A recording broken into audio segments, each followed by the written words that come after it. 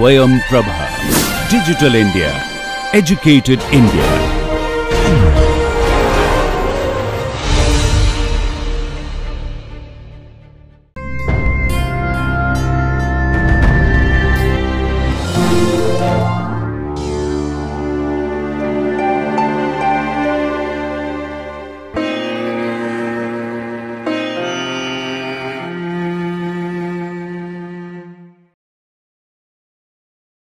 This module provides information about hematuria and its management.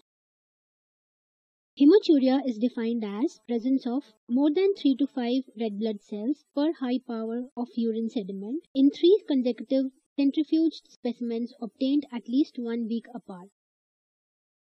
Hematuria can be gross or microscopic, symptomatic or asymptomatic, transient or persistent, isolated or associated with proteinuria and other urinary abnormalities. Hematuria is described as microscopic when red blood cells are seen only under the microscope, macroscopic when the urine is visibly pink, red or cola colored, indicating that more than 2500 RBCs are present per microliter of urine specimen. Causes of hematuria are classified as glomerular and non-glomerular. Glomerular hematuria can be caused by IgA nephropathy, hemolytic uremic syndrome, post-infectious glomerulonephritis, membranoproliferative glomerulonephritis, Alport syndrome, and lupus nephritis.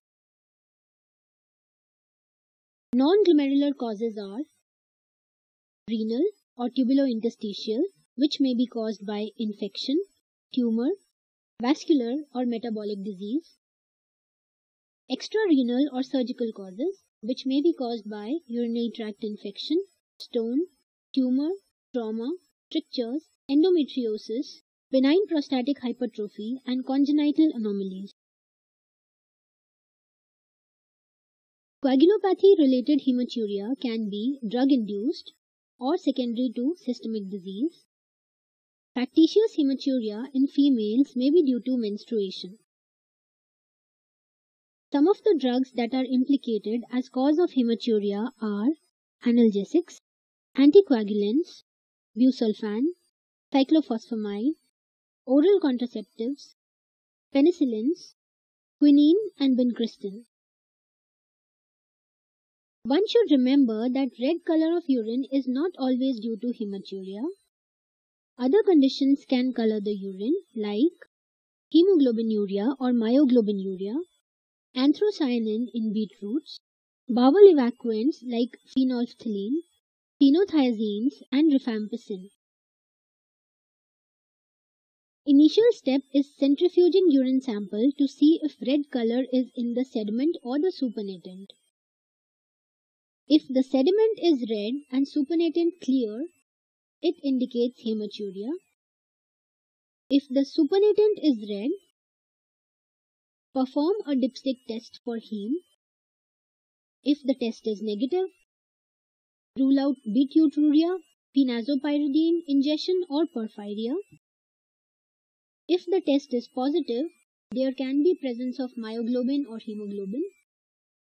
If the plasma color is also red, it indicates hemoglobinuria, and if the plasma is clear, it indicates myoglobinuria. Any amount of blood in urine should be taken seriously and investigated promptly. Initial evaluation of hematuria is now considered primary care. The important questions that need to be addressed: are you getting any clues from the history or physical examination suggesting a diagnosis? Is the bleeding glomerular or extraglomerular? Is it transient or persistent? Presence of pyuria and dysuria will point towards urinary tract infection. Recent URI or skin infection might suggest post-streptococcal glomerulonephritis or IgA nephropathy. Positive family history of renal failure may indicate hereditary nephritis or polycystic kidney disease. Unilateral flank pain, which may radiate to the groin, indicates urethral obstruction, which may be due to blood clot or calculus. It can also be due to renal infarction. Are there any symptoms of prostatic obstruction? Does the patient give history of recent vigorous exercise or trauma, or history of spontaneous bleeding disorder, or is on anticoagulation? Cyclic hematuria in women suggests endometriosis of urinary tract. Contamination with menstrual blood is also possible. African American patients should be screened for sickle cell trait or disease. It is important to decipher whether the bleeding is glomerular or extraglomerular. Signs that indicate glomerular hematuria are presence of cola-colored urine. Majority of RBCs will show dysmorphic appearance. Presence of RBC casts. It is often associated with protein excretion with no gross bleeding.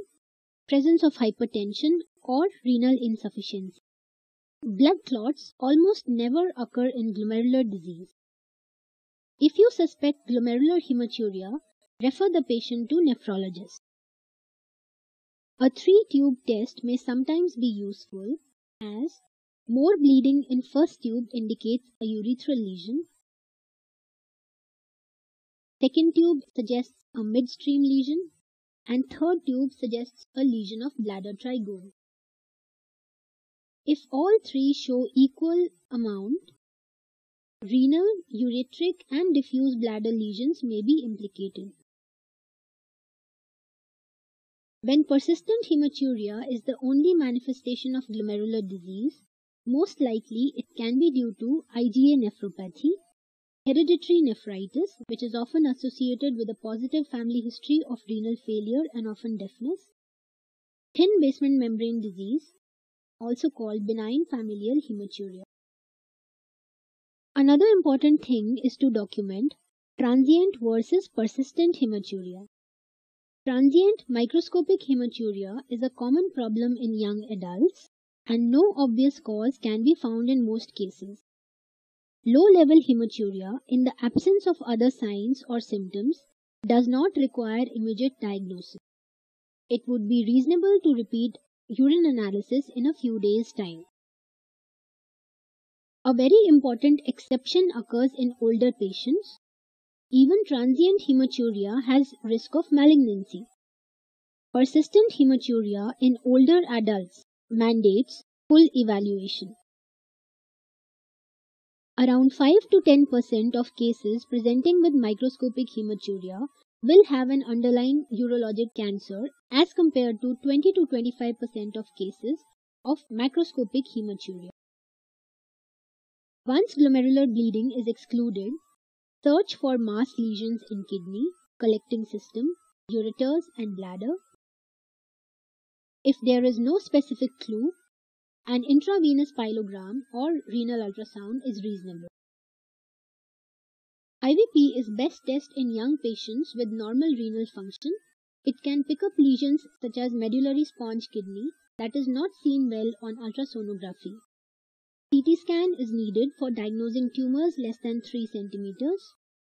When ultrasonography or IVP is negative or incompletely defined, cystoscopy is indicated. How to manage a case presenting with hematuria? Hematuria is a sign and not a disease. Therefore, therapy should be directed at the underlying cause. Asymptomatic hematuria generally does not require treatment. In conditions associated with abnormal clinical, laboratory, or imaging studies, treatment may be necessary. Microscopic hematuria will need repeated follow-up every 6 to 12 months for the appearance of signs or symptoms indicative of progressive renal disease. If the signs and symptoms are persistent, full urologic evaluation must be undertaken. Treat for specific glomerulonephropathies. Steroids can be given for rapidly progressive glomerulonephritis. Antibiotics for suspected infection. Dialysis can be undertaken for severe hyperkalemia, fluid overload, and uremia. If there is gross hematuria, note vital signs and refer immediately to urologist. A 3-way large bore Foley's catheter can be put to prevent acute urinary retention by blood clot. Watch out for renal function, anemia and coagulopathy. Surgical intervention may be necessary in certain anatomical abnormalities such as uretropelvic junction obstruction, tumor or significant urolithiasis. For painless gross hematuria, proceed for tumor workup. For a patient presenting with hematuria, follow-up is essential. About 1% of those with a negative initial examination will develop urinary tract malignancy within 3 to 4 years. Initial and periodic urinary cytology should be performed in high-risk patients. Repeat ultrasonography and cystoscopy at 1 year for high-risk patients is recommended. Low-risk patients are followed with serial urine analysis. So we have learned, red color does not necessarily mean hematuria. Meticulous search should be done to rule out serious causal factors for hematuria. Glomerular hematuria has dysmorphic RBCs with RBC cast and is associated with proteinuria.